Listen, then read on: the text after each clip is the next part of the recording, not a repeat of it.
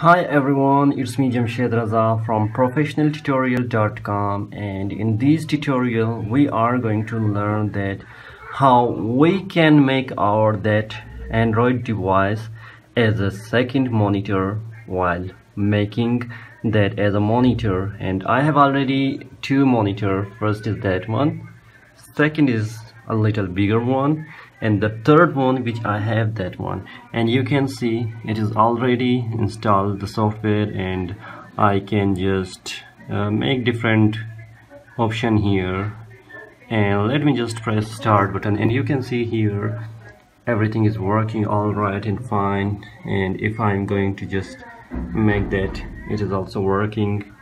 And if I am going to just click the start button, everything is here, and it is quite amazing and brilliant at the same time.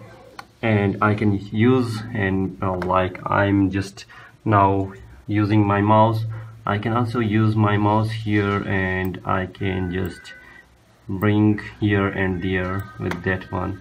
And you can see that there is a little bit lag, but I think it is quite reasonable that if you are working and making that as a third monitor or second monitor, it will work perfect. And again, if you see that there is no wire here and nothing is here, it means that it is running on Wi-Fi.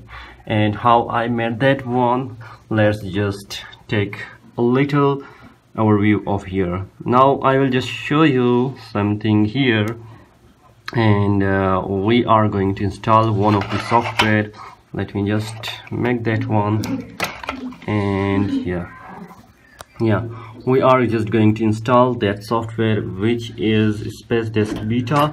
And you can just go in Play Store, and you can write here I have already installed that one, and you can just install that one, and after that you will open. But before opening that application, you will come in your computer or in your PC, either it is your PC or laptop. You can come here in Spacedesk, and you can install, and you can go to download here, and after that you are going to click any one of that operating system, which is 32-bit and 64-bit.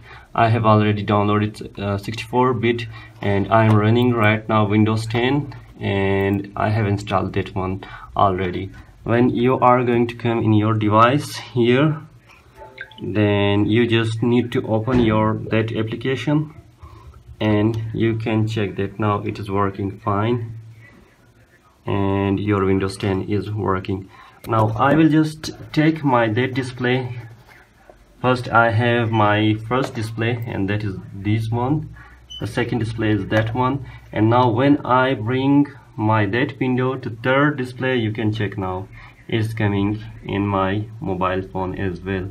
And that is how you are going to make your device or a mobile that runs Android, and you can just make that as a second or third display, and it will work perfect. I hope you got the idea, and if you like that video, please thumbs up that video, share with your friends, and don't forget to subscribe my channel. Stay tuned for more amazing videos. For now, goodbye.